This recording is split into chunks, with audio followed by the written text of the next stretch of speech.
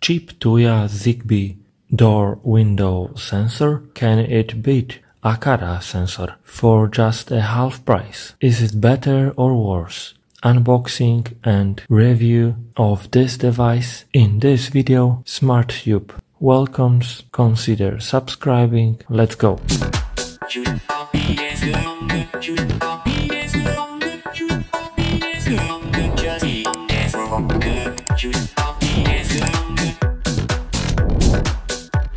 Today I have for you another Zigbee device, and it's again quite cheap if you compare it to Aqara. It's like a half price or even less. It is a device that I found on AliExpress, and it works with Tuya. It's a Zigbee door window sensor. You can place it on many things. In some of my video I already shared how I'm using it. In most cases I'm using it on my doors, windows. I have it also on my toilet. I have it on my gateway, on my gate or garage door. However, you can also place it in the drawers. With the device you can create lots of automations, like if doors are opening you can turn on the light. If the window is opening you can turn off the air condition or air purifier. So you can have a lot of automations with this device. We can start from showing you the package. On the front you can see how the device looks, and that it works with Home Connect, with Tuya, and it's on Zigbee. So sometimes we can call it a contact sensor. Here it's a door window sensor, and on the back what we can find is what's the product model. You don't see the brand, as I think it just doesn't have it, but it works with Tuya. So it's using the CR2032 button battery. You can see the size, so I will show you how it looks like along with the Aqara sensor. It's not that bad as you can think, so it's not much bigger. And network is a Zigbee, application Smart Life. I think there is also Home Connect maybe, or maybe not, but I won't use those applications, as I will add this sensor to my Home Assistant using the Sonoff dongle. And if we go to the side of the package, we can control it with a voice. There is an intelligent timing and remote control. I'm not sure how I can control it by voice, because it's not a Wi-Fi device, but okay. And with the remote control, I'm also not sure how can you control it. And on the side you can see the QR code to download the Smart Life application, which is free, and it's for the Google Play Store and App Store. And on the other side there is nothing to show. So let's go to the inside of the box. Okay, that's the main unit. So here is the paper that will keep the battery, so keep the device off. There needs to be a magnet and double-sided tape. So we have one tape. We have a metal stick to reset the device or make it to the pairing mode.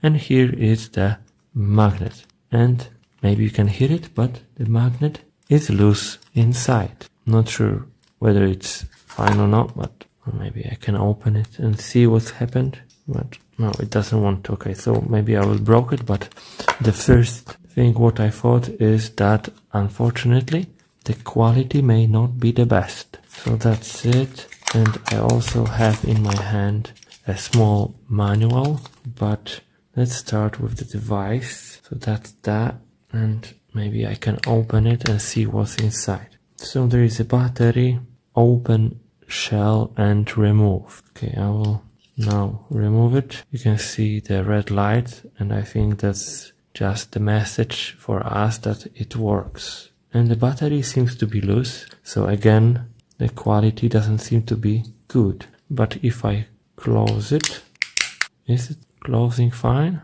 Is it tight? Yes, it is tight, so the battery is not loose inside, but just the magnet is loose. And here it's nice idea from the manufacturer that actually this is one tape, but you have some pre-cuts. You can place one of it with the inside on the magnet, and on the main unit you place the others. So that's that. And what about the manual? So this is the product manual, and I don't think so that it is necessary to show you how it works, but you can see the manual here if you would like to know what's written there. And here is in Chinese, so I'm not sure whether that was necessary to show you, but that's it.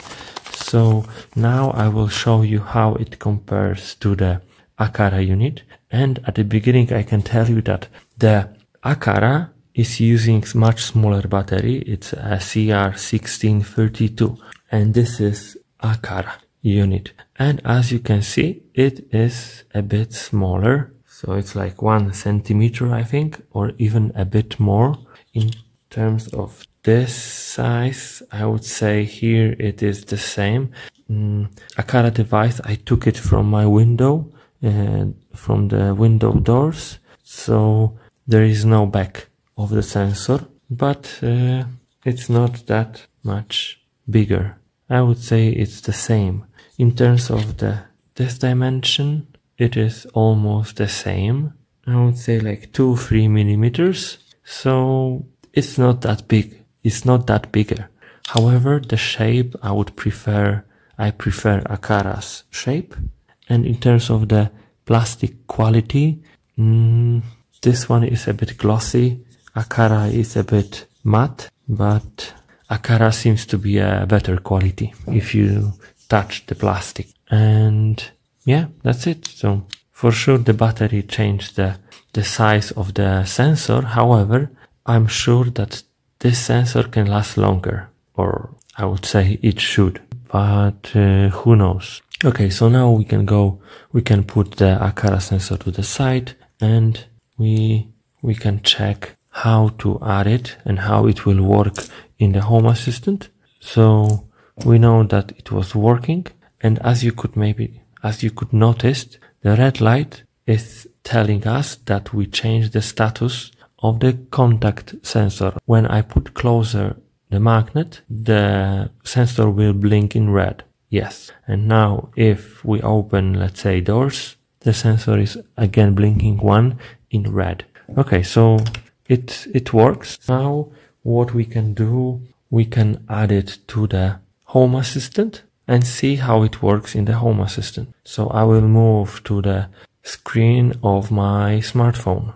Okay, so I'm in my Home Assistant, and now what I will do, as I have a Zigbee 2 MQTT add-on, and I'm using, as I said before, a Son of Zigbee Son of dongle.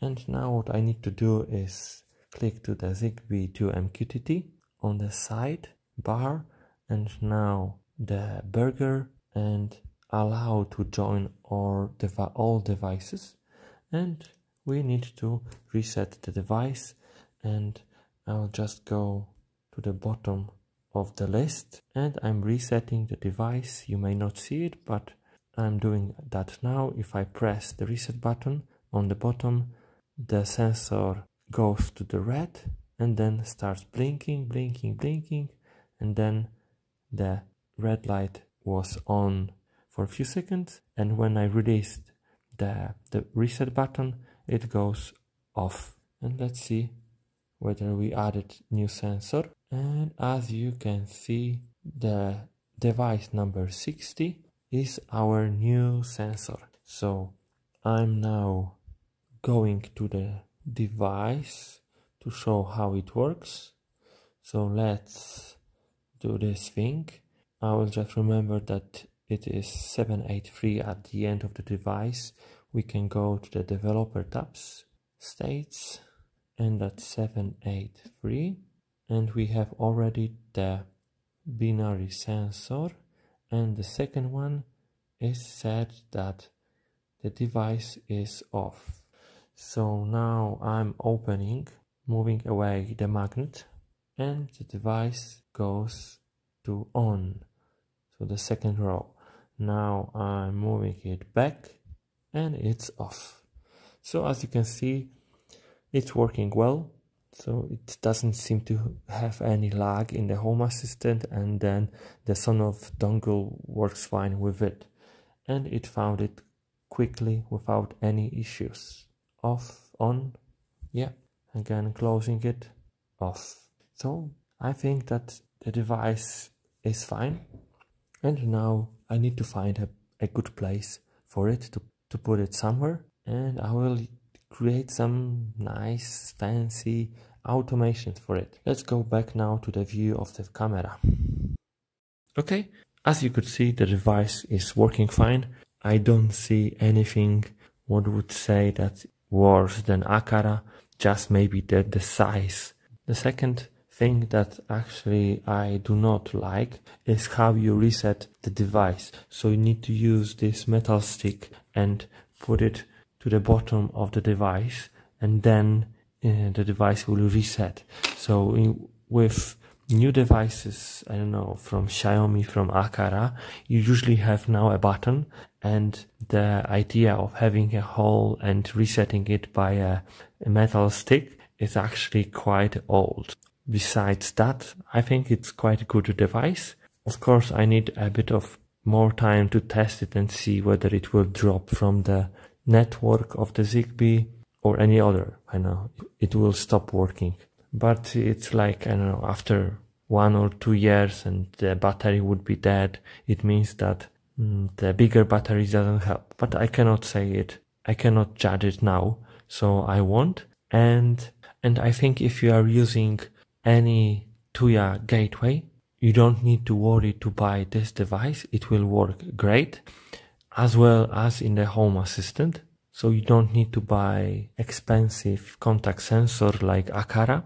I highly recommend it to you, and the link to this product you can find in the video description. As I said, I bought it on AliExpress for around $5 or $6.